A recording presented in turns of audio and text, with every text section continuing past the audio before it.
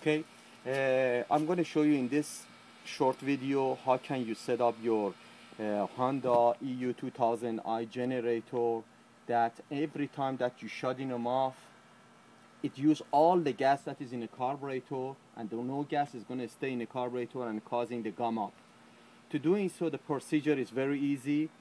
Before I show you the procedure, let me explain to you. This kill switch that you do have in here, it has two functionality. One is working as a petcock to shutting off the gas that it goes in the carburetor, and second is going to be the shutting off the power to the plug. That is the reason that every time that you shutting them off, it's shut the power to the plugs off, and right away it's going to go off.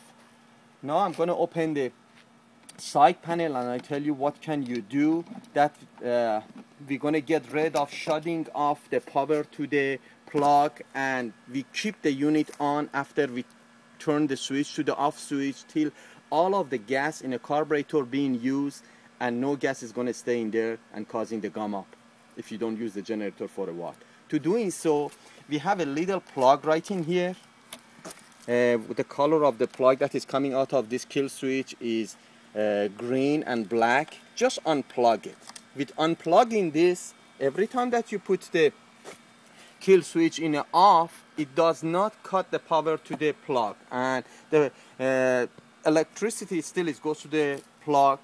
The unit still is keep running till all the gas that is in a carburetor being used, and eventually the generator is going to be killed. That is just dependent to the load that you do have. It's going to take up to the 2 minutes after you shutting them off till the system going to go off. So right now, as you see, this plug is not hooked up. I'm just going to put them in an on position and turn on the choke, turn on the system. The system is working right now.